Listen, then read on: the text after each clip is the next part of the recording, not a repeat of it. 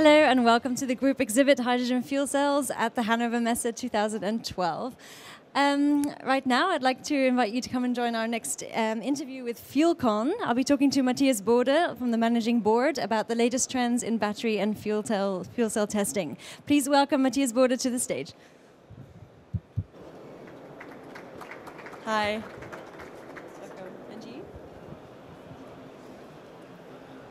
Thank you for joining us today. So,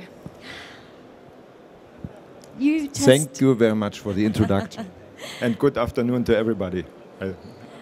Well, maybe for those of you who don't know FuelCon, you could tell us a little bit, first of all, about your company, just briefly. Yes, I counted the number of our participations here. It's at this time, I think we participate the 11th time at this group exhibit. Wow. Yeah. One of the oldies here. With the test business, we work since 20 years, and we are really focused on fuel cell testing as well as battery testing. We provide in that area a complete range covering PEM fuel cells for more automotive applications, solid oxide fuel cell test stations, as well as battery testing. Okay, great. And here you have also some specialities that you offer, as well as the PEM testing and solid oxide fuel cell. Yes, if you are going into this field of alternative energies and future energies, then you are focused with a lot of other advantages and requests, and that's why we have in our range test stations for electrolyzers too, for instance. Electrolyzer is a very old or very traditional technology, but it's actual again in the focus because of the storage demands to stabilize the electric grid.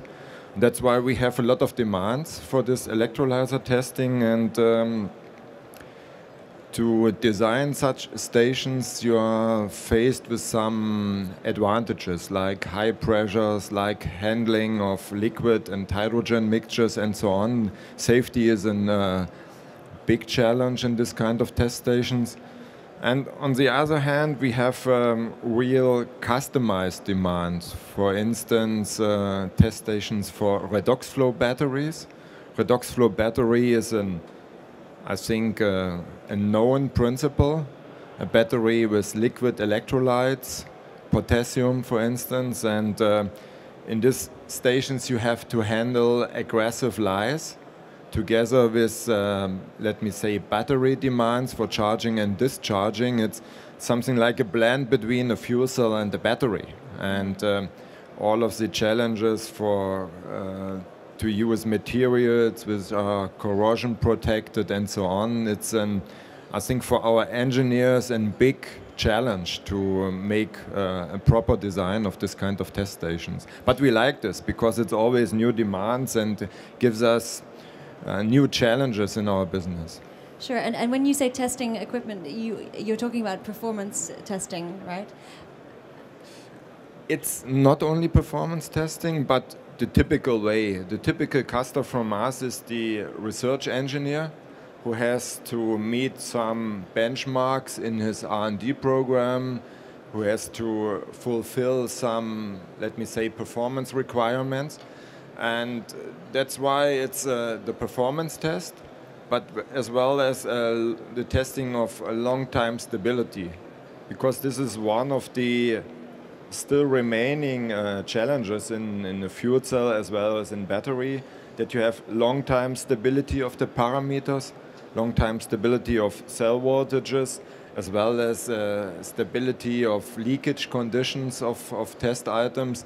And to benchmark this, to test this, our stations are designed for real long-time operation, which includes 5,000 hours for automotive application or around 40,000 operation hours for stationary power applications. Yes, because as a manufacturer of fuel cells or electrolyzers, why is it important for them to have their own testing equipment in-house?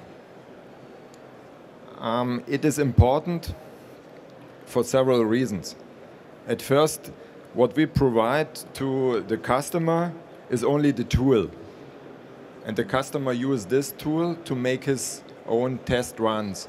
And the specialty of each customer is to define this test run.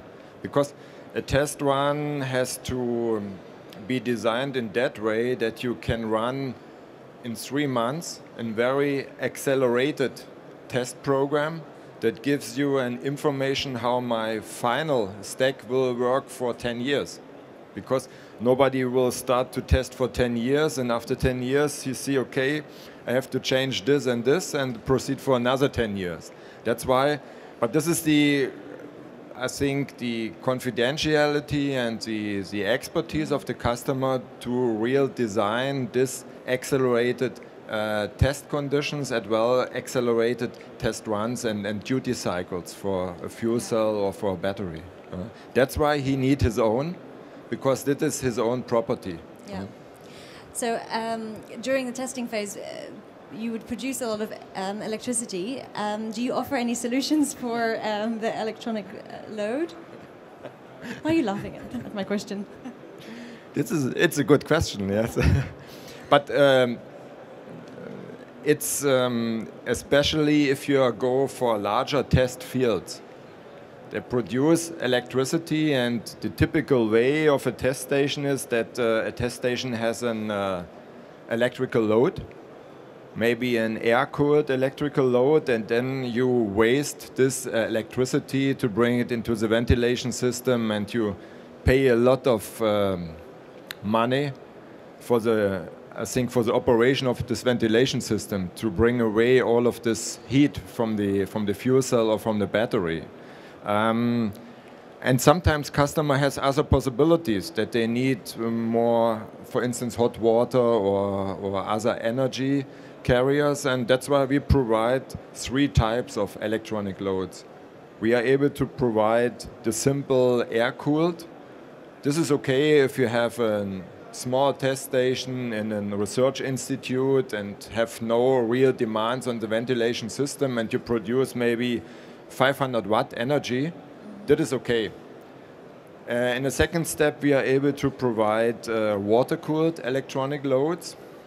If you have proper water cooling capabilities in your facility, then you can use this to heat up water or to bring the heat back into the water cooling system. And the third possibility, which is recommended for larger test fields and larger test stations, is that we have electronic loads with grid feedback capability. That means we feed the electronic energy, which will be attracted from the stack, back into the grid. And you have 2 advantages. You can earn money by testing, and in a second, or you can save money better. Nobody will earn money because you need hydrogen. In a second way, your complete facility investment is on a real low level because it's only a switching cabinet with standard high power electronic solutions, and they will feed back this electricity back into the grid. This is real simple. And what sort of testing equipment do you have that makes you stand out from your competitors? We analyzed very early the needs of the customer in the fuel cell industry as well as in the battery industry, and we found that on the cell level, cell testing level, as well as on the stack testing level, it's appreciated to get more information from the test item, more, let me say, electrochemical information. That's why we started 15 years ago to develop our own impedance analyzers. This is not typical for a company like us to design and produce our own electronic equipment, including the electronic loads. But I think the impedance analyzers gives a real value for the final product, because from the beginning, from the cell level, you can start to develop your own models your own electrochemical models, you can develop your own parameters, which are later part of the control system of a, let me say, of a fuel cell system to attract diagnostic information. And to have this tool already available on the cell level and proceed this on the stack level, I think this is one of our biggest advantages, what we offer to the customer. I can say, I can explain a lot of more others. What we are able to do is to provide turnkey solutions. Turnkey solutions means that our typical customers operate not only one test station, they operate a couple of test stations in a large test field. And in the beginning you have to make a lot of design work for your facility equipment, including design of the ventilation system, design of the complete electricity supply, of the cooling water supply and so on, and last but not least of the safety concept of the complete facility. And we have a specific engineering department within the company, and we support our customers in a very early stage of discussion with the necessary information to have a well-designed facility equipment around this. Because later on, if you operate test equipment, if you operate test stations, then the cost of operation of a test field should be reflected. The cost of operation of a test field can be incredibly high if you have a wrong design approach in the beginning. And that's why we offer these services early, in a very early stage to the customer. And when you say customer, who are your key customers? Who is very interested in your testing equipment? From the beginning, we have let me say, a deep impact in the car industry. We are located in Magdeburg. It's not so far away from here, and not so far away from, let me say, Europe's biggest car maker. Mm-hmm. It's one of our key customers, and you can find automotive customers everywhere in the world, including Asia and in Europe. And for the mobile application, for PEM fuel cell application, we find the key customers in this field. And for the high temperature fuel cell test stations, solid oxide fuel cell test stations, it's mainly the research organizations which are within our customer range, as well as final users of solid oxide fuel cell stacks. Okay, I don't know about you all, but I'm really intrigued to hear. You obviously have a lot of knowledge about where the PEM fuel cell is now, where the solid oxide fuel cell is now, where batteries are. What are your kind of broad findings? I know you can't disclose your clients' information, but can you maybe give us a rough idea of what needs to be improved the most for each of these systems? Yeah. If you're allowed to disclose. Now, on one hand, we sign a lot of NDAs, non-disclosure agreements. That's why it's I cannot release secrets for sure. That's clear. Yeah, but a general statement is that you have in the past, let me say, 2 years, you have this battery hype. Yeah? And people believed, okay, the battery will solve all of our transportation problems. But if you understand a little bit physical backgrounds, you know, if you want to have a real solution for mobility, then the fuel cell is the key to this. And I think all of the main car manufacturers are real on the track to bring solutions on the street with fuel cell cars to, let me say, competitive prices within a real good infrastructure for hydrogen supply. That is what we see and what we believe. Okay, fantastic. Do we have any questions from the audience just before we finish? Just raise your hand if you do, because I have one last question about the data that is produced. during testing? How do clients capture that? How do they make sure that it's not lost? How do you This is a very, very good question, because if customer made an investment in test equipment, then he has no return on this investment. Not in that way that you have a production machine, production engine, and so on. What the test engine creates is data, and this is the value. And you have to meet two demands. One demand is that all of the data are safe, and this is, let me say, one of our biggest challenge actually, that we keep all of this terabytes of data very safe, and that we have proper designed backup systems.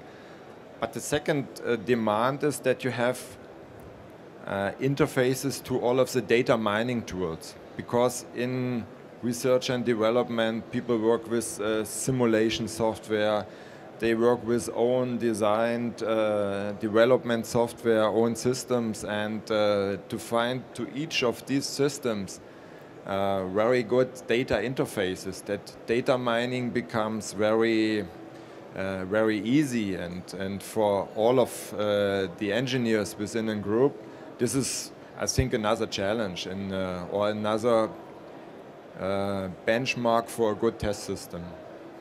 So if you're interested in good testing equipment, definitely FuelCon. If you want to know more, I'm sorry, we're sadly out of time, but if you want to know more, FuelCon's booth is right over there, parallel. C64. C64, thank you, well done.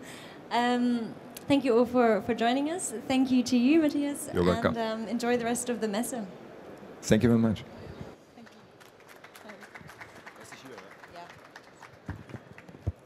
you. Thank you. Stay tuned, because we are now going to start the next session with Nell Hydrogen, and they're going to be talking about their new name, new visions, and strong traditions. Thank you.